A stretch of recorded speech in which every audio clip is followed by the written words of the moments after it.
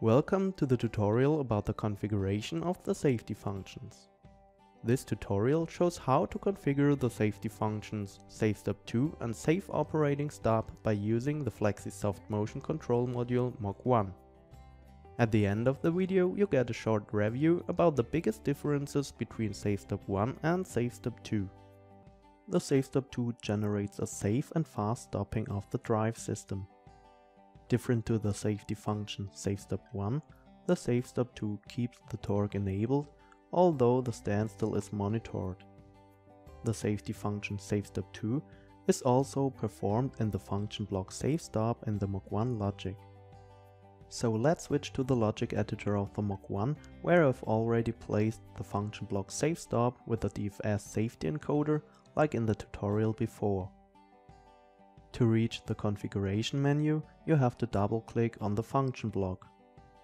If you need more information about the in and outputs or the configuration of the tabs units and stop ramps, you can take a look on the last tutorial. So let's jump to the tab stop types. Here you can activate up to 2 additional inputs, SafeStop2A and SafeStop2B. With the help of the following graphic, I will explain the safety function SafeStop2. Here you can see the movement of the drive as well as a defined stop ramp.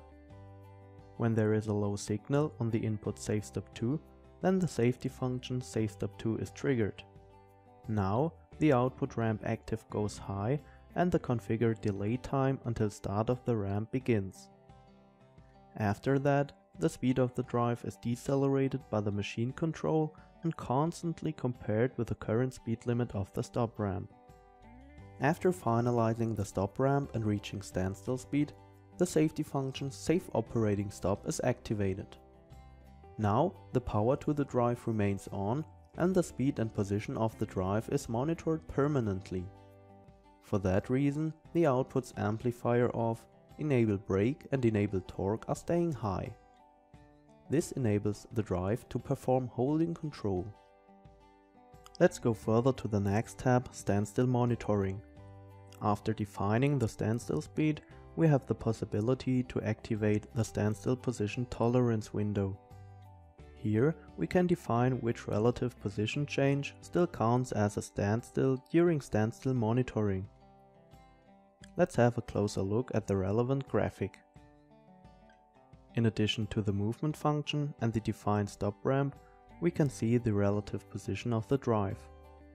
When the drive reaches standstill speed, then the defined position tolerance window opens. Now the relative position of the drive is monitored permanently. In this limited window, the drive is allowed to move and it still counts as a standstill. But remember, if the drive is exceeding the limits of the window, then the torque is cut off immediately. The optional setting Maximum Distance for Speed Filter defines the distance that the drive is allowed to move despite exceeding the maximum permitted speed. This function is explained in the following graphic. There you can see the movement function and the stop ramp again. Additionally, there is the defined maximum distance for speed filter. At this point, the drive is moving in forbidden speed. In this case, we calculate the additional position movement the drive is making in the forbidden area. Because it didn't exceed the maximum distance, there is no reason for shutting down the torque. If the maximum distance is exceeded, as you can see there, then the drive has moved too long distances while driving in a forbidden speed. For that reason, the torque of the drive is shut down and the output status goes low because an error was detected. Let's take a look at what happens if a SafeStop1 is triggered while the process of a SafeStop2 is running. If there is a low signal on the input SafeStop1 while the process of a SafeStop2, then the output amplifier off is switched off immediately. After passing the off delay time, the outputs enable brake and enable torque are switched off. Meanwhile, the power to the drive is cut off and a mechanical brake is activated. As you can see, the SafeStop1 always has priority before a SafeStop2. Just to repeat the differences between Safe Step 1 and Safe Step 2, I want to show you a short review. Both safety functions are waiting for the stop request in phase 1. In phase 2, the delay time until start of the ramp parameter can be used to configure a delay time for the beginning of the stop ramp. When a safe stop is triggered, then the monitoring of the stop ramps begins.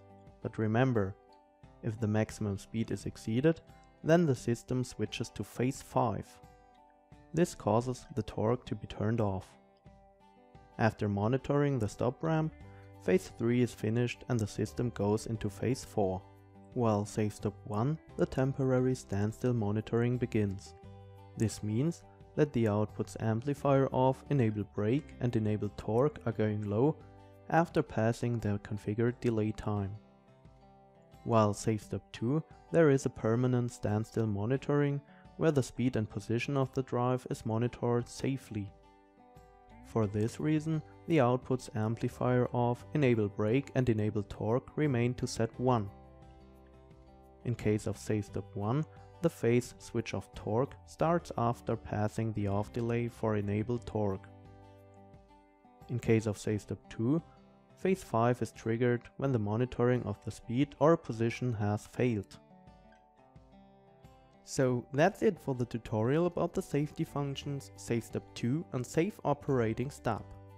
Now you've got to know how to configure these safety functions in the Flexi Soft Designer. Additionally, you learned the biggest differences between Safe Step 1 and Safe Step 2.